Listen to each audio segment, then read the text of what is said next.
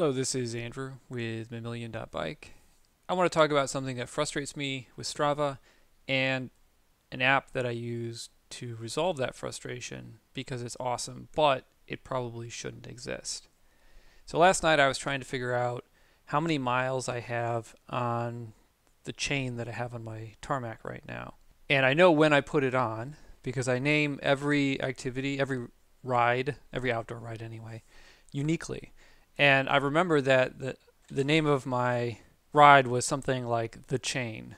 So I go to Strava and I can't find it because Strava search is pretty much useless. So the application that I use to resolve this is called VeloViewer. And I can go to my activities. Oh, I should note that VeloViewer actually has a lot more use if you're a Strava subscriber. I am not a Strava subscriber because I don't see value in the thing that they want to charge money for. This is one of the things that if they charged money for, because VeloViewer isn't free. So VeloViewer does have a free version, but you have to pay £10 a year or maybe what, $13, $14 a year to make it really useful so that it has all of your data. But this VeloViewer shouldn't exist. Strava could easily use the data that VeloViewer is because it's powered by Strava to do the thing that I'm going to do now, which is figure out how many miles I have on the chain. So if I go to my activities, what I want to do here is I just add a filter. I go activity name plus, throw my filter in there, and I say the chain. Right? And so here we go. The chain, feet KMC, which is the first ride that I did on this KMC chain. I can see that the date was August 13th, 2019.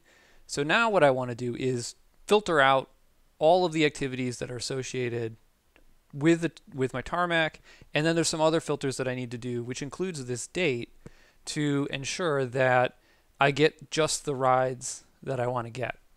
So let's do that. First I want to add when. So when plus, and we're going to go to the 13th of 2019. And now I need to add a gear filter so that I can just get the tarmac in here. So get rid of all these other bikes. There we go.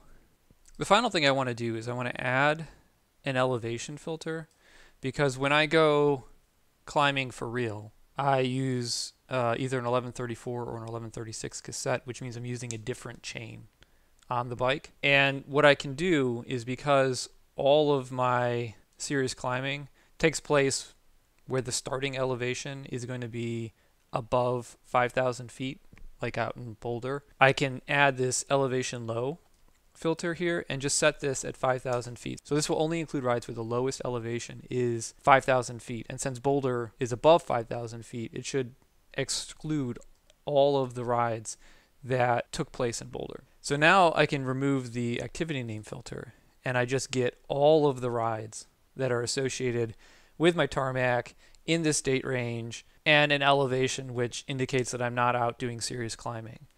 And so here we got a whole bunch of rides, and this is where things get really cool. So I can just click on this view and wheel and it opens up this great visualization of all of the rides that I've taken, and I can drilled in a little bit too far there.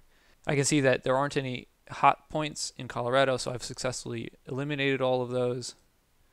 And now I can just zoom in here and see all of the rides that I've done in Chicago and Wisconsin, which with a total of 6,759 miles. Now if I want to select an individual ride, I can just pick something at random, and then it shows, pivots the wheel and it selects that ride and highlights it in the map. And then if I want to go back, I can just select the big one, the big number again. So this is a really awesome utility. I love VeloViewer. It is totally worth paying the £10 or $14 or $15 a year to get access to all of the Strava data that I should be able to access easily through Strava, but can't. So anyway, I hope you found that useful. If you did, go ahead and like the video, subscribe to the channel. If you have any questions or comments, or you want to share a utility that you use that is awesome, please drop those below. I have a collection of different cycling utilities that I use, but I don't know all of them. So always love to get tips on what other people are using out there to make their experience better. Anyway, thanks for watching. Cheers.